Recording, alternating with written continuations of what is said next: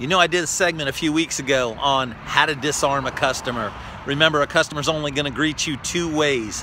One is I'm here to buy a car, and the other is I'm not here to buy a car. Just so you know, they're both lying. That's right, they're lying to you. Always remember, once you sold a car, you have a right to call them family. And the sale doesn't start until they say yes. So when a customer greets me, here's what I say. Welcome to Honda of Ocala. Are you here to see anybody? I'm not here to buy a car. Sir, I'm not here to sell you a car.